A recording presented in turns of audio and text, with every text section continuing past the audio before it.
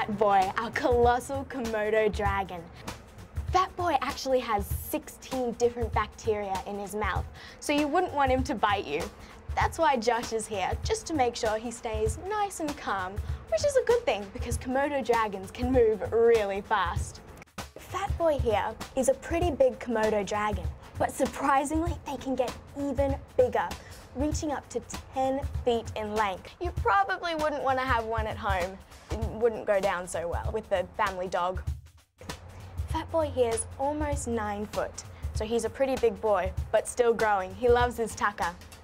When I was 3 years old, I got to come in with Fatboy with my dad and have a wonderful experience with him. I was kissing him on the lips and loving him and scratching him, and it was really special until we got out of the Komodo enclosure. Dad's eye was twitching, and he said, well, if you could see how fast they could move, you probably wouldn't be kissing them on the lips. So now I just give Fatboy nice scratches. Komodo dragons are found in a few islands in Indonesia.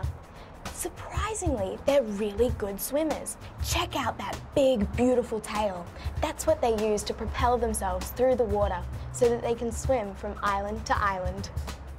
Unfortunately, the Komodo dragons are in a little bit of trouble because of habitat loss and people. Sometimes they'll take farmers' livestock, and the farmers aren't very happy about that. So the Komodo dragons' numbers are decreasing every single day, and they need protection. We've got animals from all over the world, and there's many more to come. So make sure you tune in next time, and remember to subscribe to the Pet Collective channel.